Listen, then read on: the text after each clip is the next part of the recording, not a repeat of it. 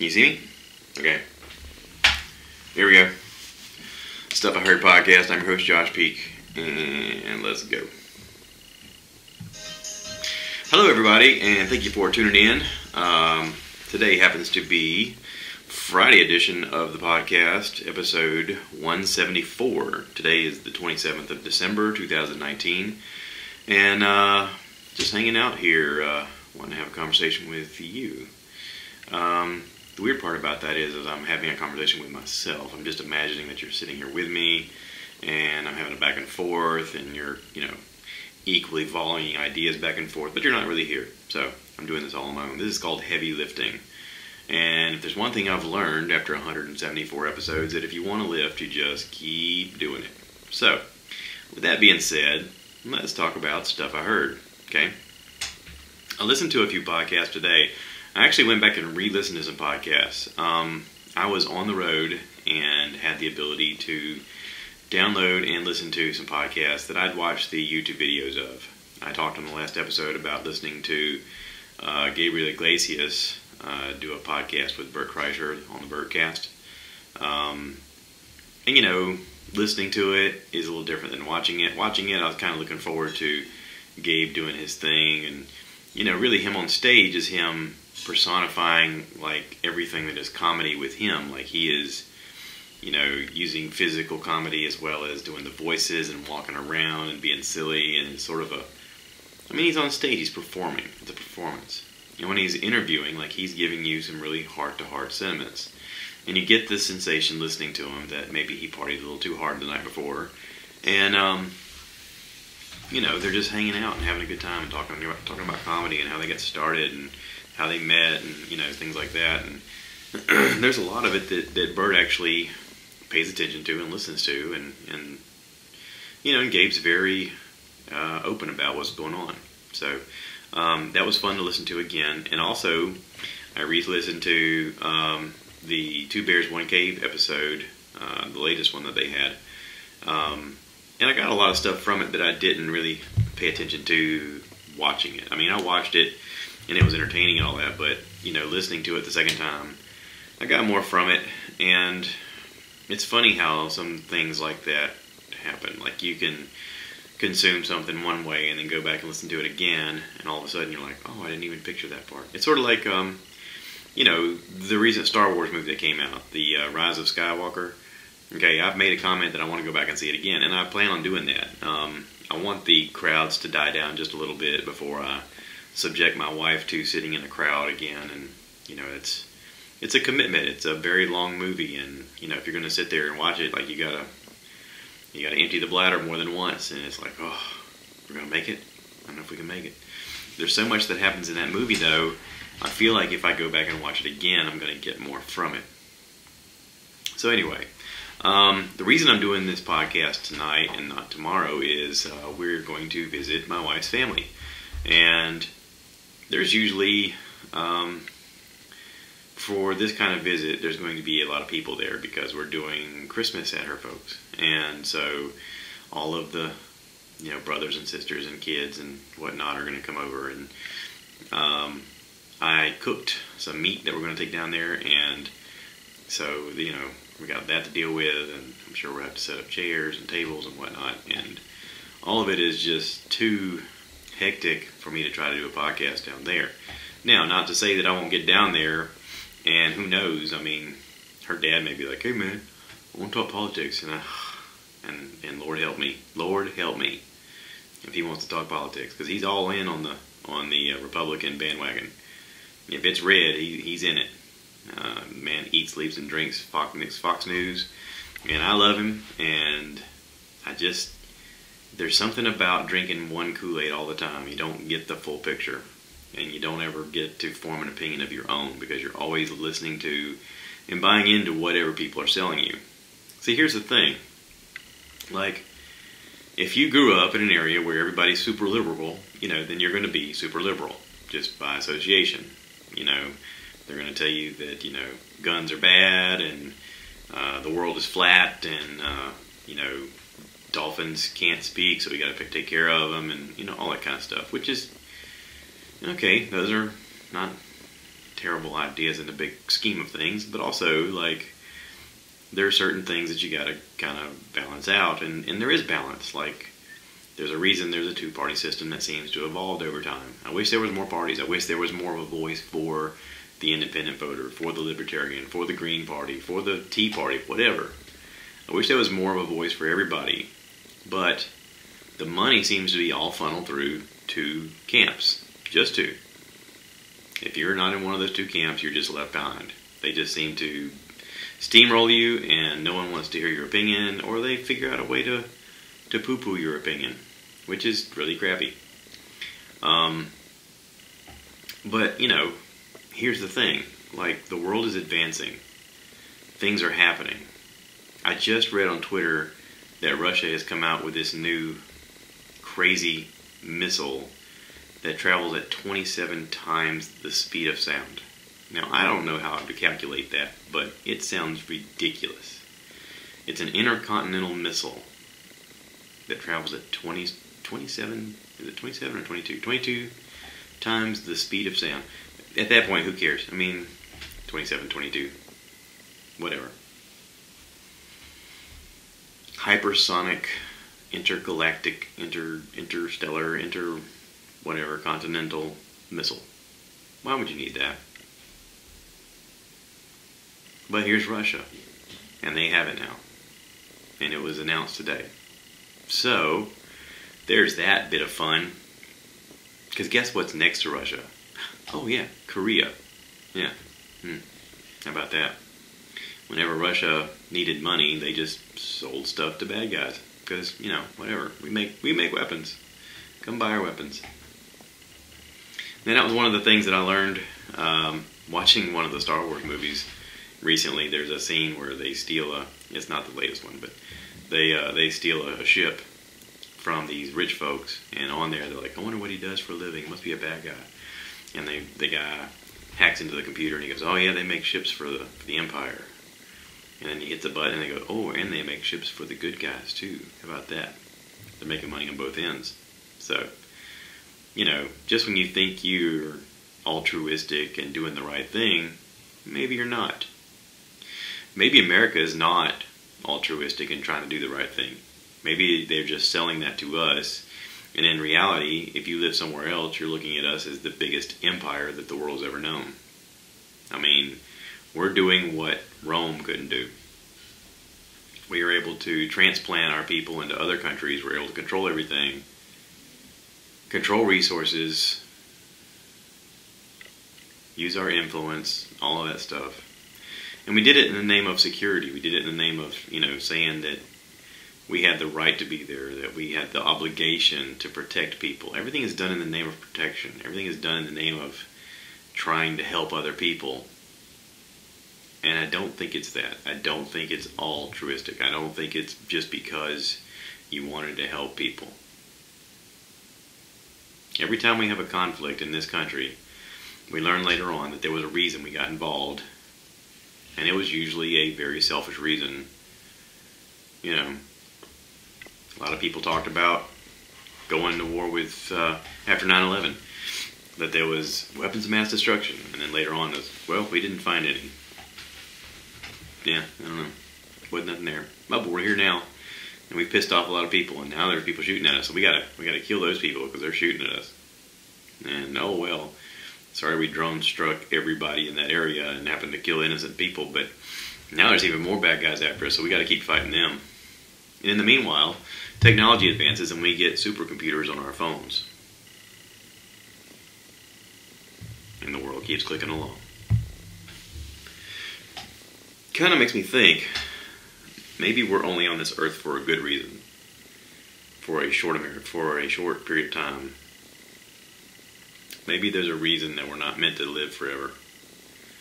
Because let's face it, if you lived 100 years, okay, the invention of the car, I mean, let's face it, was around that time. Not the actual invention, but people started noticing there was cars. Okay, 100 years ago. And then roads, because you gotta have roads for the cars, right? Before that, it was just dirt everywhere. Dirt paths, and, you know, dirt roadways and stuff like that. we got to build roads, okay? And then once you build roads, oh, well, we gotta have like some laws for this stuff. We gotta set like, speed limit law, and maybe wear some seat belts, and I don't know, possibly turn on your lights once in a while. That'd be great, Maybe add a crosswalk or a stoplight. That way people can cross the roads, and that way intersecting traffic won't just run into each other, And then we gotta have somebody enforce those laws. So we gotta have cops, and everything just steamrolls faster and faster and faster. The radio comes along, phonograph, television, internet, cable, Wi-Fi, Bluetooth.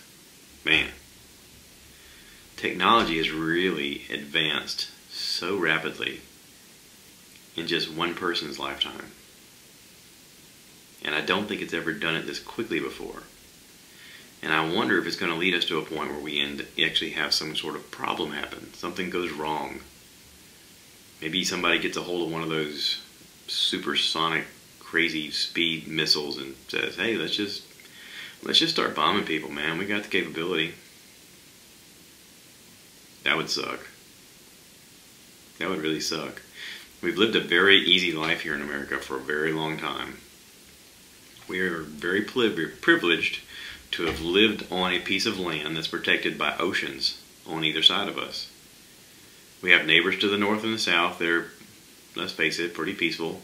I mean, there's no real conflict. We're extremely lucky. Now, what would cause that luck to run out? One of those high-speed missiles could really shorten the gap. It's kind of terrifying to think about. Where would be a good place to be? Where would be the ideal spot? If you wanted to avoid conflict, where would you go? I mean, let's face it, if Russia shoots missiles to America, what are we going to do to hide? Where are we going to hide? The fallout from it is going to go in all directions. America's not just going to take a hit, they're going to retaliate. It's going to be chaos and war everywhere. It's going to be the next war. So how do you stop that? How do you limit that? There used to be a saying that if you have two people yelling at each other, that sometimes the only way they'll listen is to a softer voice. I think I heard that from a Prince album or a movie or Purple Rain or something. But maybe there's something to that. Maybe instead of Donald Trump yelling and screaming that, we're the biggest, we're the best, we're going to bomb you, blah, blah, blah, blah, blah, just anger and filth and frothing and whatnot. And General Putin over in Russia just ruling with an iron fist and murdering people right and left.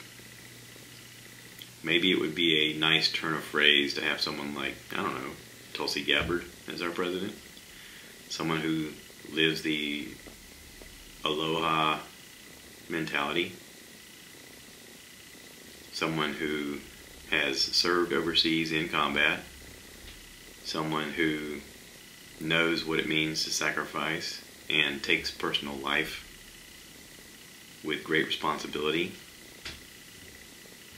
Someone who would bridge the gap of diplomacy instead of just acting. Or maybe it's the fact that Donald Trump's so crazy that people are a little nervous to do anything because they're afraid he's going to do something. I don't know. See, that's just it, though. I'm not on a political side. I don't have a political stance. I'm just saying, if you keep doing the same things over and over again and it's not working, try something different. Think outside the box a little bit. Be willing to compromise. Be willing to listen. It'd be easy for me just to say, yeah, let's just destroy everything. I was in the Marine Corps. I get it. Sometimes you need to squash a bug. Okay? I get it. Doesn't mean it's right. Just because you can. I watched some stuff on TV this week. I finished up the Lost in Space series, Season 2 on Netflix. And it was awesome. I read comments sometimes online about people talking about the series, saying they don't like it, and I don't get those people. I liked it. I thought it was really great. I thought all the acting was great. The sci-fi was great. The special effects looked amazing. Everything looked really smooth. I really like the integration of the robot into the story. You know, I grew up with watching the show when I was a kid, and the robot was kind of clunky and sort of looked like a giant trash can. And this one looks menacing and you know, powerful and mysterious, and you don't know if he's a good guy or a bad guy at times. And you know, it's interesting the way they wrote the story and the way that they're portraying the robot in this series, and it's really good. The kids that are on the show are really good. There's a lot of good acting up and down. Parker Posey plays Dr. Smith, which is a weird stretch to go from, you know, the Weasley guy on the TV show to this, because her on this, she plays a good, I don't know if you can call her a bad guy. She's not really the villain, but she kind of is at times. It's a very interesting role. She's the villain you sort of root for in a way, if that makes sense. She's all trying to do it just to survive. I don't give anything away. I know people are still watching it, but anyway, it's good. It's really good. This season, you're introduced to more robots. One in particular is called Scarecrow, and Scarecrow is awesome. There is an interesting interaction between Will Smith and the robot and Scarecrow, and there's a big fight scene later that is awesome. That I don't want to give anything away. God, I don't want to give anything away. I know people are still watching it. It's brand new, but I'm excited about it. I like it. I need to just come out and just have spoiler, you know, conversations, because I know that people will be like, you know, I don't want to watch it yet. I'll just listen to this later, and then they'll come back and listen to it later. But I don't want to spoil things. I don't want to be that guy. I know, you know, people always say, you know, don't be that guy, man. And you're right. You're totally right. How about this? How about if you don't want to hear any spoilers? No, I don't want to do that. I'm not going to do that. Let's just say the ending of Season 2 has me with a lot of questions. There's a lot of questions about what's going to happen next. Where these people, never mind. I can't even talk about the parameters of what I want to talk about. Jeez. Just know that it's good, okay? Watch Lost in Space. It's really good. I also watched The Mandalorian, the season finale on Disney+. It ended really well. I talked about it last episode where I felt like it was building up to a huge fight scene, and I was right. It's a huge fight scene. There's some stuff that happens that I was not expecting, and there's an emergence of something called a Darksaber. I don't know what the Darksaber is. I did check on Twitter, and it has something to do with a character in the Clone Wars series. I haven't watched those. They're on the Disney Plus app. It's like a cartoon series. But this Darksaber sort of looks like a lightsaber, but it has the absence of light. It's so weird looking, and I don't know if it's supposed to be like a lightsaber that the Sith wield, or if it's, I don't know. I don't know the whole story behind it. I got to do some research. And I'm sure that right now everybody's Googling it, freaking out, going, what is this? What is that lightsaber thing? And then they're like, what's a Darksaber? Just like me, okay? There's some kind of story about how the Mandalorians used to fight against the Jedis, but then they fought together, and at one point a Mandalorian became a Jedi, and so, I don't know. Somehow they're going to tie all these lore stories together to have a big thing at the end, but I don't know. I don't know how many seasons they plan. Here's the thing, like most of these seasons you hear about people talking about, they write for a show and they write 4 seasons worth to start with. They pitch 4 seasons. Like, listen, this is going to be the show, this is what we're going to do this season, the next season, this, and they have like a plan. And everything's got to have an arc, okay? So every episode has an arc. You have a, hey, we're going to go to the store, and then you go to the store, and then you're at the store, and then something happens, and then you get home. That you begin with a plan, you go through the situation and you achieve the thing and then you get to the end. That's the arc. Okay. When you pitch a series, you pitch 4 seasons and you say, this is what we're going to do this season, leading up to this season, and this season, and then the 4th season we're going to do it like this. And you sell it. That's how you sell it. Some people do it with 6 seasons. Some people do it with 10. Who knows? Whatever the situation is. Most of them I hear say they do 4. Now, if you remember, a lot of people that have shows for longer than 4 seasons say, yeah, the writing kind of sucked after the 4th season. Well, yeah, because they had to change writers because the original writers were like, yeah, I'm out. I want to go work on another project. I'm tired of this.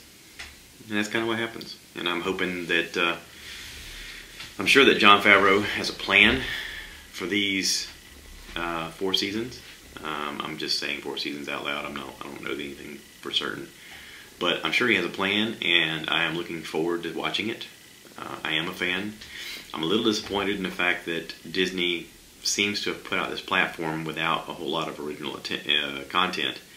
They're relying heavily on their catalog. If you were the average consumer and you spent the money to get Disney Plus for the Mandalorian series, right now you're thinking, okay, I just watched it, now what? I mean, don't get me wrong, there is a big benefit to, if you want to watch a Disney movie, not having to dig DVDs out of a crate somewhere and find the DVD player and plug it into something and watch it. You know, having the digital movies available to just hit on your phone or a watch or an iPad or a Fire tablet or whatever, that's pretty convenient. And to think about how movies have advanced over the years in my lifetime, from watching them in drive-in theaters to VHS tapes to DVDs, Blu-ray, and then digital now. It's just the leap is amazing, and kind of makes you wonder what's coming next, or if nothing's going to come next. If it's just going to stream a little faster, if everything's going to be a little faster, a little smoother.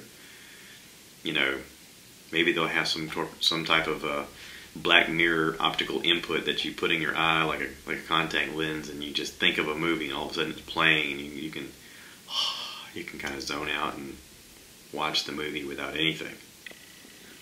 Maybe. Who knows? Who knows? But anyway, so I also listened to Dr. Drew After Dark, episode 46. He interviewed Tom Segura. Tom Segura, of course, is of Your Mom's House podcast, and he's on Two Bears, One Cave. Dr. Drew, you may have seen him on Loveline. That's where I first met Dr. Drew back in the day. He did Loveline on K-Rock.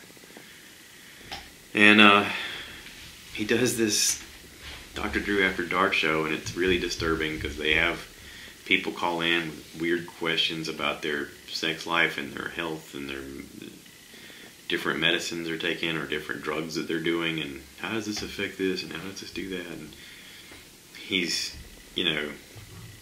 trying to give people advice, and they're just, a lot of people are just train wrecks, and sort of this show is a way of poking fun at that kind of stuff and trying to help people, but at the same time, I think that Tom and his wife Christina are just wanting to kind of gross Dr. Drew out just to see if they can, because he is a doctor, but every once in a while they come across a case where Drew's like, oh, that is disgusting, like, and they have a special guy now that they're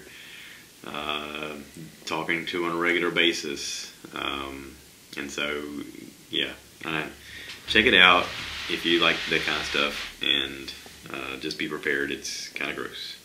I also listened to Whitney Cummings' podcast, Good For You.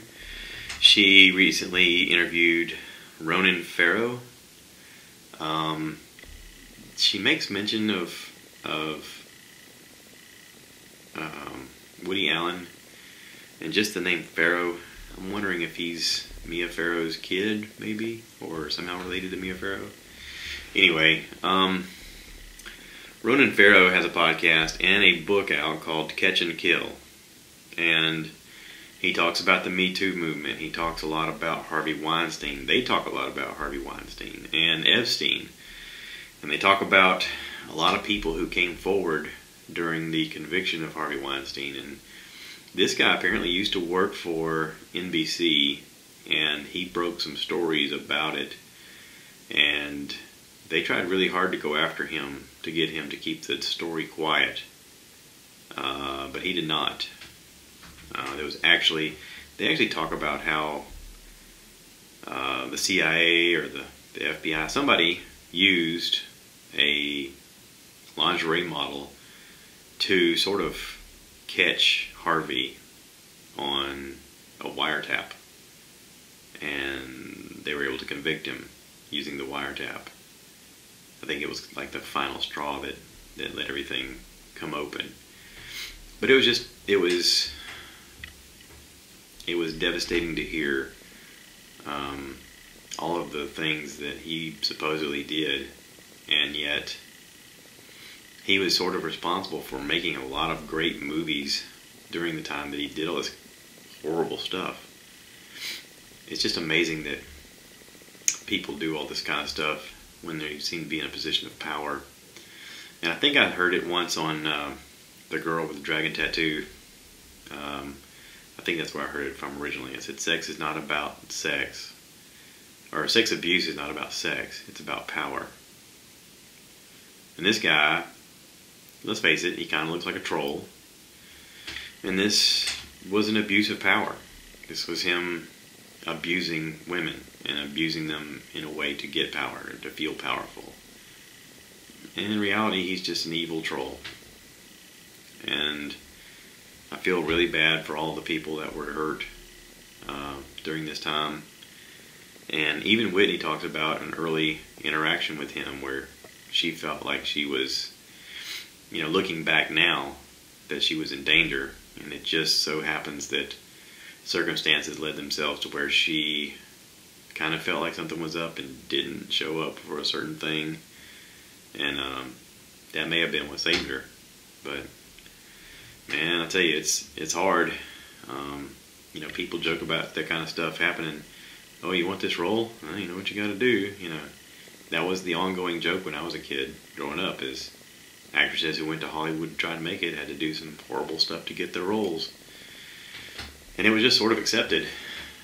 But after all the truth comes out, you go, "Oh my God! Like I thought that was just a joke. I didn't think that was real." But it's sort of like the thing with Michael Jackson. Like everybody felt really uncomfortable about watching him anytime he was around strange kids, and it's like, what's he always doing with these kids? And then when everything come out, you're like, well, of course that's what's happening, duh.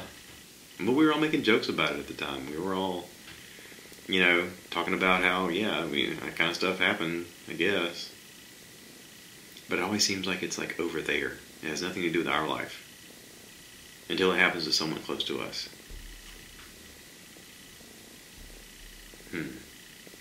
Kind of makes me think about this Russian missile again. It's all over there until it has something to do with us.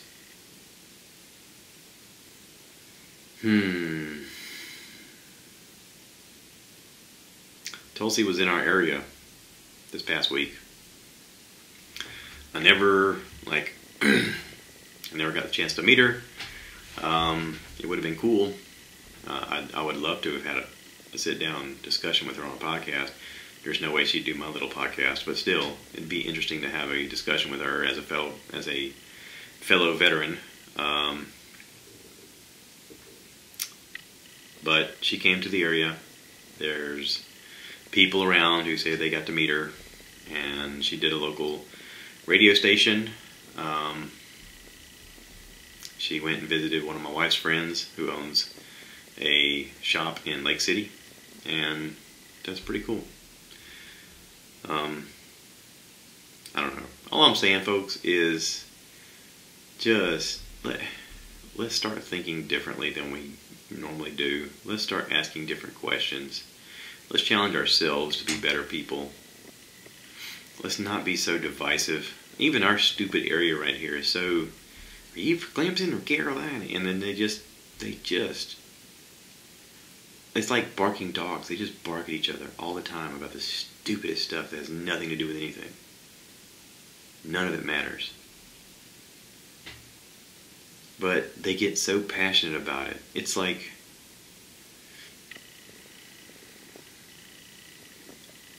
we're so divisive amongst each other.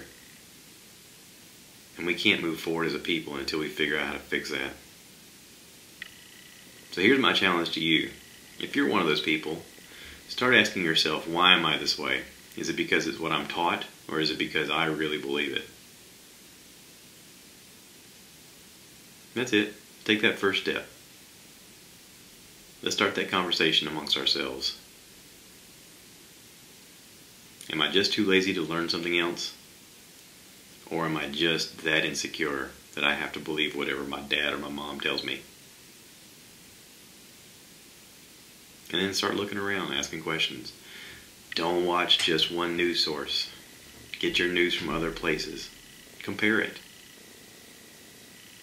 There's reports out of people who are neighbors. One's a Democrat, one's a Republican. They get the exact same paper. Same photograph on the front. Different headline. One's for the president, one's against the president. It's all over. People are just trying to sell you whatever you'll buy. I'm just saying, don't buy it. That's it. I'm going to end this now. Thank you to everybody who's wrote me Merry Christmas. I appreciate it. Thank you to everybody who has been part of this podcast. The next interview is going to be New Year's Day. The next podcast, New Year's Day. New me, new you, right? New year. Yay. 2020. I have a feeling something big's going to happen. I hope it has nothing to do with that Russian missile. But 2020. Let's go into 2020 with a different mindset. Let's start asking ourselves, what can I do to make this world a better place? What can I do different? What can I look at different? Is there something I need to get involved with? Maybe it's something in my community. Maybe it's my neighbor. Maybe it's my church. Maybe it's this podcast I listen to. Maybe I can have a voice. Maybe I should start my own podcast. Maybe you should. I don't know. I'm excited about it. Thank you to everybody who listens. Please remember to rate, review, subscribe. I only have one person that's reviewed my podcast on iTunes. They gave me a 3-star and said, eh. That's the review. It just says, eh. So, oh well, I guess that's better than 2 stars. Anyway, thank you for being part of this. And we'll talk to you later. Cue the cow. Moo.